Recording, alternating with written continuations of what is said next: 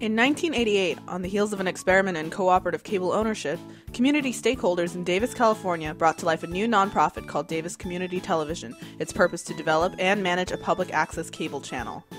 In 2004, DCTV launched radio station KDRT, and in 2007 chose a new name, Davis Media Access, or DMA, to better reflect the growing purview and impact of the media center. Today, DMA is a vibrant community media center serving Davis, California and surrounding areas. Its main projects are DCTV Channel 15 on the Comcast cable system Public Access Television, Educational Access Channel 17 on the Comcast cable system.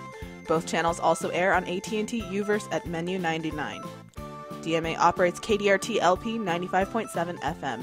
DMA staff advocates on behalf of larger public interest media concerns and has been a major player in the development of low-power radio nationally and Drupal website development for other nonprofits. Through partnerships with the City of Davis and DJUSD, DMA provides the public with access to video and television equipment, training, and unique programming. We round out our offerings with digital equipment and social media, topical workshops, several local programming archives, participation in open source projects, youth media, local studio productions, and event coverage. What role does one rather small community media center play in the larger media landscape? Of what import are such things as an archive of 10,000 locally produced programs, a quarter-century of local election programming, and a non-commercial space on the radio dial? Why does any of this matter?